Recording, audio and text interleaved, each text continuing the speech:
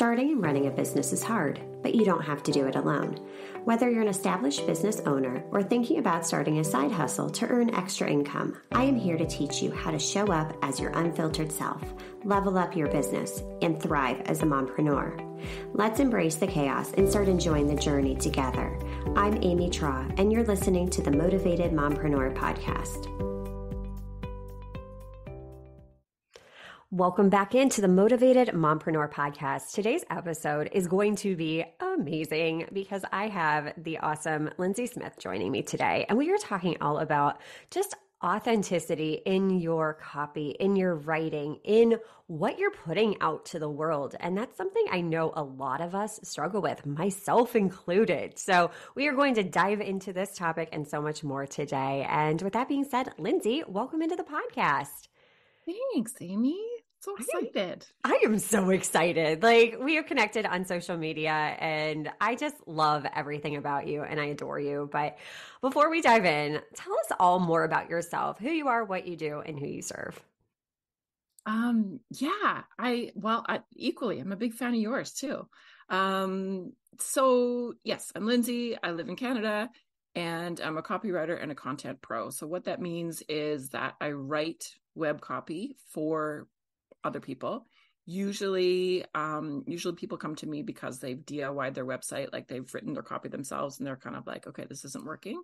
So usually I help them do that. And then on the content side, I teach other people to create content for their business. And it's really with a focus on just like simplicity. And I feel like so many entrepreneurs, like creating content is like making them cuckoo.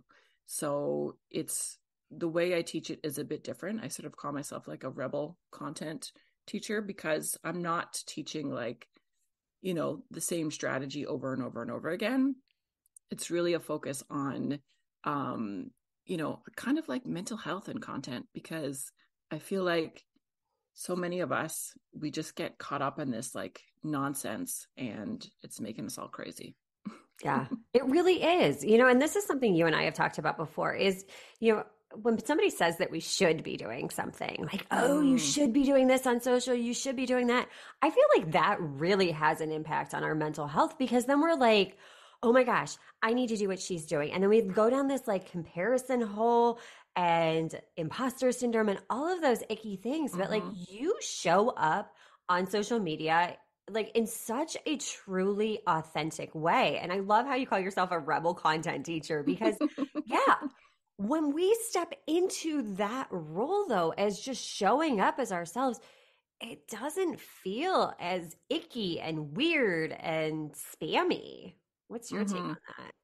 Yeah. And I like, if you've been hanging around me a while, you know that I say, just stop shooting all over yourself because that word should makes me crazy. And I think like, strategy is not going anywhere, right? Like there's all kinds of people. The strategy is not going anywhere. That part is easy. I think the hard part about content is like what you said is really tuning into that, those little nudges of inspiration and really trusting that you have your own voice and that you can use it. And really that's sort of at the crux of my whole business is really that like, and I love working with women. And really, like one of my brand values is that every woman entrepreneur has a voice and it deserves to be heard. And I think, and I've talked about this a lot, like for sure, there's all kinds of like prescriptions. You can download some random template for $7, follow, this is the exact strategy I use to create content that converts and or sure, you can follow this, but what feels better? Or you can follow this path of just listening to your own voice and your own intuition and your own creative genius. And I feel like that path just feels so much better. And it's my experience and my clients' experience when you learn to trust those little creative nudges and create content from that place, like that's the content that makes more impact.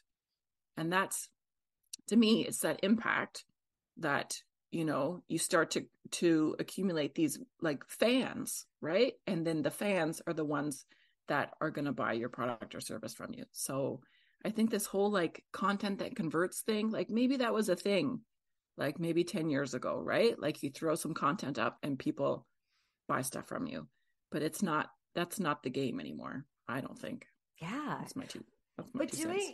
doing exactly that and listening to our own voice. I mean, that's hard to do because it's so noisy Mm-hmm. out there. But honestly, I feel like that's the secret to rising above the noise is when Mm-hmm. you do speak out and share your unpopular opinion, share your beliefs and Mm-hmm. be like, no, I don't believe that. And that's okay. Like, I feel like that's what draws our people in versus like having to chase everyone. Yes, and I agree, right? And like the whole like chasing thing, like that just feels gross, even when you know, or like this like energy of trying to get something with your content, right? Like you're trying to get something. Um, and I just feel like it's just like such a yucky energy if that's what your intention is to like go out there and get something or hook someone or like just that kind of language. It's gross. And I think like I'm an example of it of creating content and stand, and this is the other thing too, like you really have to stand for something. Like when I talk about owning your weirdness, like whatever it is that makes you a bit different and a bit weird. Like I have a girlfriend who for the longest time, you know um her and her family hunt, and she was like, not that it has anything to do with her business, but she just was like, I didn't want to share it because I just felt like someone's going to judge me or it's like embarrassing or whatever, right? And that's just one example.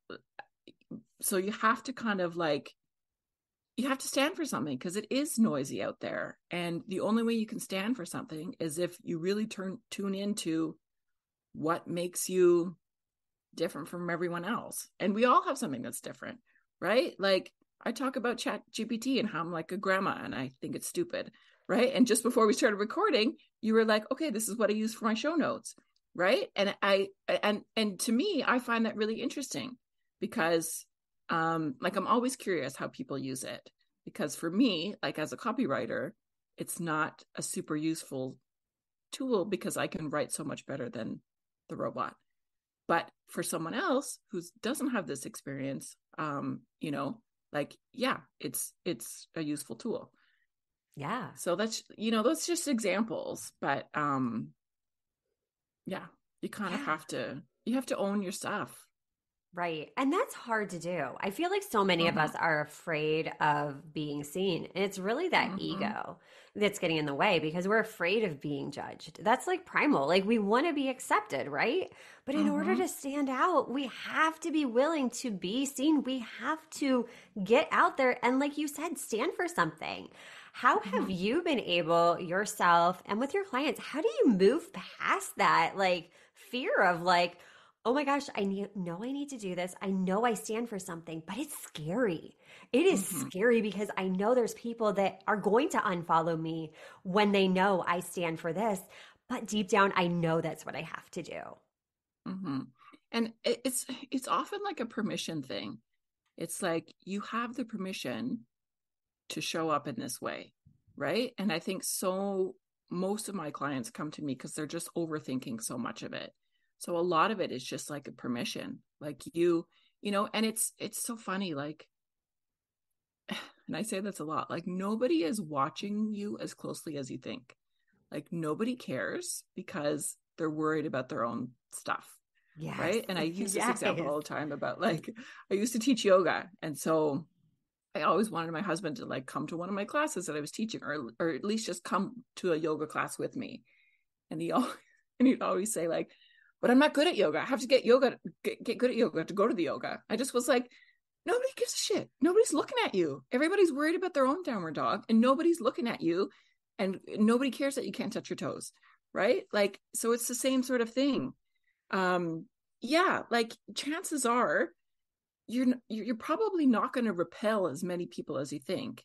And who cares what like your neighbor's uncle's hamsters thinks? You know what I Yes. mean? Like who cares? Like in the long run, who cares? Yeah. Like nobody's going to like no I don't think anyone's going to like come after you, and you're not going to die if you send an email about whatever it is that you're passionate about. Like, no, you're not going to die. No one's going to die. Right, right. It's And just not that's that big of a drawing deal. in, yeah, exactly. And that's drawing in those aligned clients, those people that you Mm-hmm. want to work with. And I think that's what we forget. We're trying to be right for everyone, but it's like, do Mm-hmm. you want to be right for everyone? Do you want to be a good fit for everyone? Because no, most of the time, that's what draws in those unaligned clients that you're like, I really do not want to be working with this person. It's just Mm-hmm. heavy, it's icky, it's gross. It's just draining, but really having just that like inner self acceptance, like you said, giving yourself permission. Mm-hmm. That's key. That is so key. And it's hard. And I think it takes practice just in showing up over and over and over and over and just detaching from the outcome because it's like, okay, this is me. I don't have to do anything. And that's the Mm-hmm. really cool part about running my own business is I get to choose. We get to make the rules as entrepreneurs. And I think we're always giving that power away because like you said, we're shooting our lives away.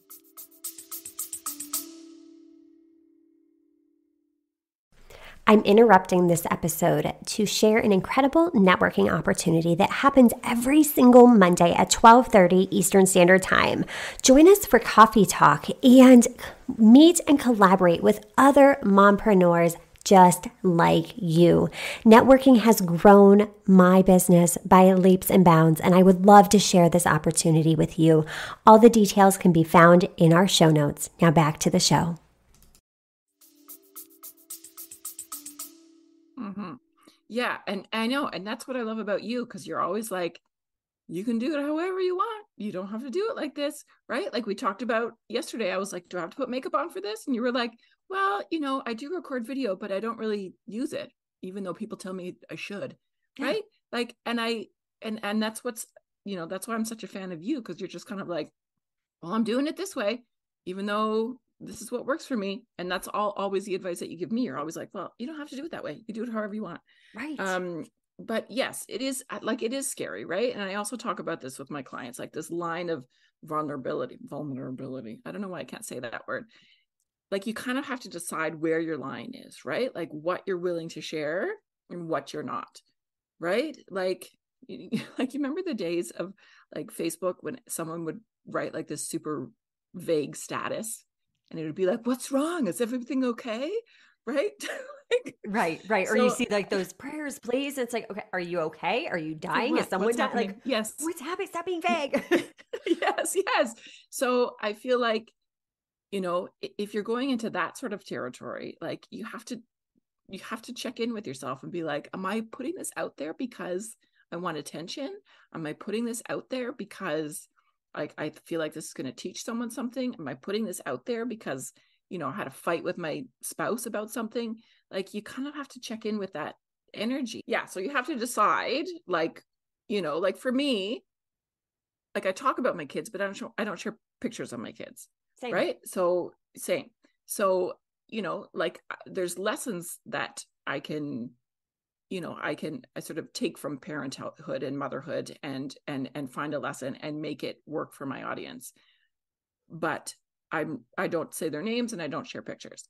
For someone else, maybe it's, like you don't have to share pictures of yourself in a bikini. Do you know what I mean? If that has Mhm. nothing to do with your audience or what business you have. Or you don't have to talk about some sort of like, I don't know, trauma that happened to you. Like you have to decide where your line is, because there's no sense in sharing stuff that you're just like not comfortable with. But I think this sort of like, and Brene Brown talks about this a lot if you've read any of her books, right? Like she talks about sort of like this building connection. It does take some vulnerability. And that's really what our content is about, right? Like we're trying to build connection, we're trying to build community. And so I think you can't, and I think that's where, you know, share, and that's where that sort of authenticity thing comes in too, right? And that's a word that gets thrown around a lot when it comes to content, and sometimes like it doesn't even mean anything anymore. And I'd like to think there's been a move from like super curated content to more like hot mess content. Yeah. Yeah. Especially Absolutely. among moms, right? Yeah. Because so many of us, like, we just don't we're like operating these silos, right? Like, and we just, none of us want to feel like we're alone. Um, so Yeah. yeah. And that's the reality of it. I mean, me, like, if I see a mom that's like polished all the time, that always has her hair perfect, that's making all the homemade stuff for the school, like, to me, that makes me feel bad. That makes me go Mm-hmm. down the whole comparison hole. And that's just me. But I have the self awareness to realize that. So I'm not drawn to that person because that's not me. I am in a ponytail 99% of the time. I'm usually on day like 5 of dry shampoo because I just like, to me, that's not a priority. And Mm-hmm. I'm just showing up as me. And I don't have to justify it to anyone. Like, I don't have to justify, like, I won't show my kids' faces on social media. I have very personal reasons for that.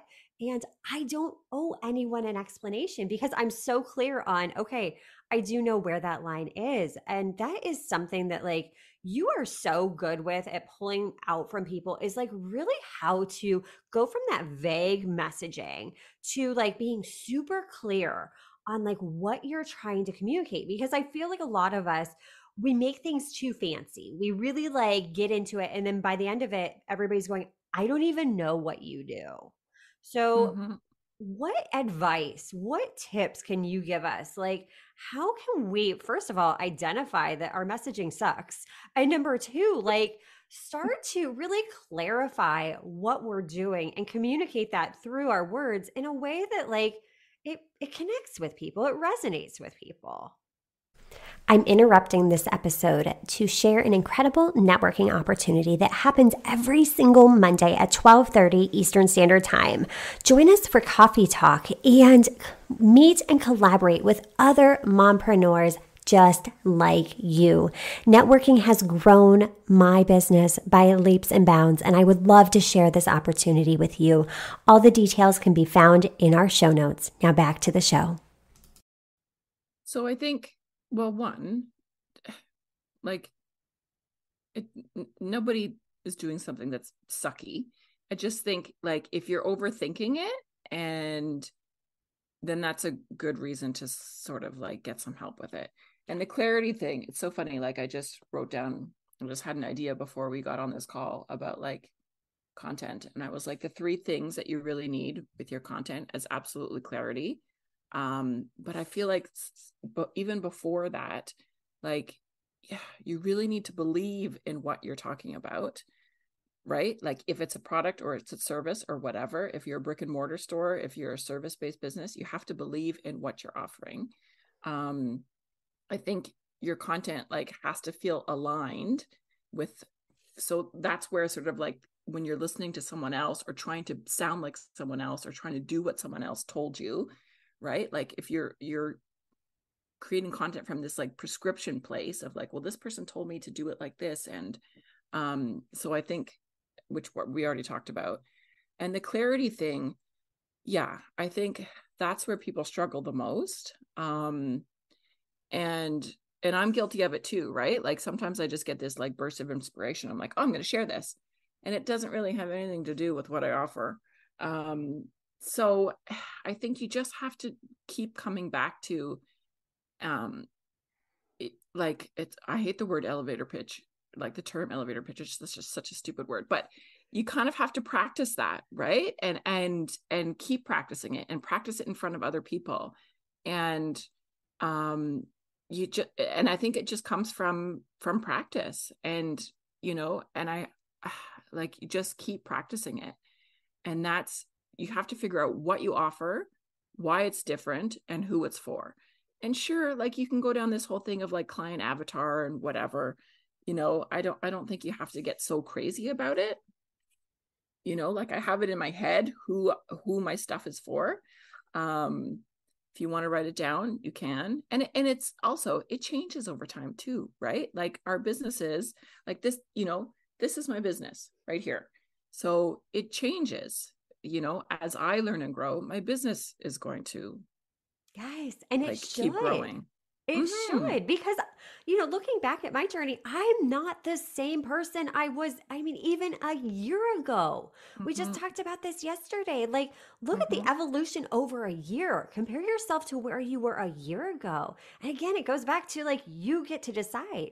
But when you're so Mm-hmm. super clear on those three things that you just said, the what, the why, and the who, everything else just falls into place. And yeah, you're right. We do overcomplicate it. Every single one of us overcomplicates it. That's why I think it's so important to reach out to others and be like, hey, here's how I'm introducing myself. What are your thoughts? Say it out loud. Do it. Put in the reps, because until you take action, you're not going to know how it feels to say that out loud over and over and over. Or, when you're in different situations and, your quote unquote elevator pitch, if you're speaking to someone that's in a different audience, they're going to look at you and go, huh? Like, what the heck are you talking about, right? Mm-hmm.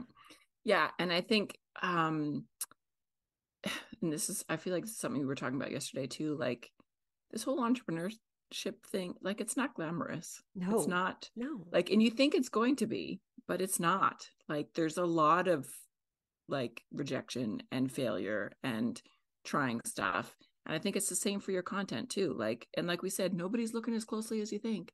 So you No. have to start somewhere. Um, if you go live on whatever platform and you mess it up, who cares? Yeah. It's not that big of a deal. Like nobody's watching. Like think about when your kids learn to ride a bike or whatever, or like, I don't know, climb a tree or whatever. Like they got hurt, they got scraped knees. It doesn't really matter. You just keep going, and nobody is like judging you. Nobody's like, oh my God, look what she did. Ah, like Right. no, Right. nobody cares. Right. So it's all of it is kind of an experiment. So even if, you write an email and it's got spelling mistakes or it's not clear or, and sometimes I work backwards. Like sometimes I like have a story, like I broke my toe, and the way I broke my toe is like really dumb. I dropped my phone on my toe. It's like super stupid. Like it's not even a sexy story. So I'm kind of like, okay, here's this like stupid story. And this is like you know, using storytelling in your content. And I'm like, how can I engineer this backwards and have some sort of lesson out of it? Right. So sometimes I do that, or like like our kids, like they're teaching us stuff all the time. They're like little triggers. So Yeah. sometimes I'm like, right? Like my son woke me up this morning at 5:30, singing songs to me, jumping on me.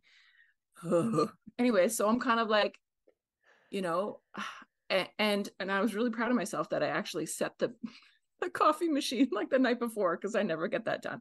Right. And so then he woke me up so early that the coffee machine didn't even start for like an hour later. And I was Oh like, no. okay. I know. Yeah, it's great. It's so fun. So I was like, okay, there's something there. Like there's a story there. Like how can Right. I reverse engineer this so I can teach my clients something, or my community something? So Right. sometimes like, storytelling is like the easiest way to do something. And you're really good at it too. Like your emails. Like you're always telling stories in your stuff. So Oh, thanks. And it's mm-hmm, one of those things when I just gave myself, like you said, give yourself permission. It was like, you know what? mm-hmm, It's me. This is my life. This is my mess. And guess what? Like, that just shows that we're human. Like, I mm-hmm, am not, like, I never want someone to, like, put me on a pedestal, because I'm just like you. I'm here to show you, like, come with me. Like, let's link mm-hmm, arms. Like, we don't need to be idolizing all these people. And I think we forget that we all started out as beginners. You go mm-hmm. back to some of my first lives, they were terrible. But you know what? You get to play, you get to practice, and nobody's paying attention. We are Mm-mm. our own worst critics. And when you can fully embrace that, it gets easier, it gets more fun, and you just, I don't know, it's just not as much pressure to show up as someone you're No, not. no. And I think people forget like content is like a creative endeavor.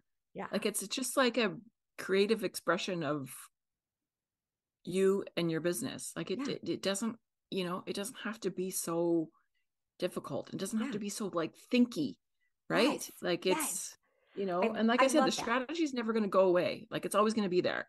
But like the creativity part that's the part that you really need to harness. Like the strategies like in books and stuff, or like whatever, You can right? Google But anything, right? yes, you can Google anything, but you Yeah. can't Google the creativity part. Right. So that's like the part that you really got to tune into. Yeah. And that's what we have to do. We just have to give ourselves permission to just start showing up in a way that feels good to us. Be a Mm-hmm. human and just put it out there because honestly, my content that I don't put a lot of thought into, that just strikes me at this moment, that's what does the best. That's what I gets know, same. the likes and saves and shares because I'm just showing up as a human. I'm just so Mm-hmm. like, you know what? I'm a mess today. Or you know what? Like, hey, this just struck me today. Just don't overthink it. Oh my gosh. Agreed. Lindsay, this was amazing. Such a Oh, great you're amazing. conversation. I just love talking to you. Where can we get into your world and learn all the things about you? So Instagram's a great place to connect. Lindsay Smith Creative, Lindsay AY. And every Tuesday, 12 p.m. Eastern Standard Time, I have like the anti-networking group. It's amazing. So it's super informal. Like it's really just like a chit chat. It's like a community where we sort of like support each other. Sometimes we whine to each other. Sometimes we talk about tacos. Sometimes we talk about content. Sometimes we talk about clients. It's a really great time. It is. It's a super fun call. So I highly encourage you to get into that room. And networking is one of those things that I used to hate doing and now I love it. Like it's so Same. much fun. And that's how Lindsay and I connected. You I know, it know. just different networking rooms. Get into the room, meet people, make connections, just be a human. And business gets to be so much fun.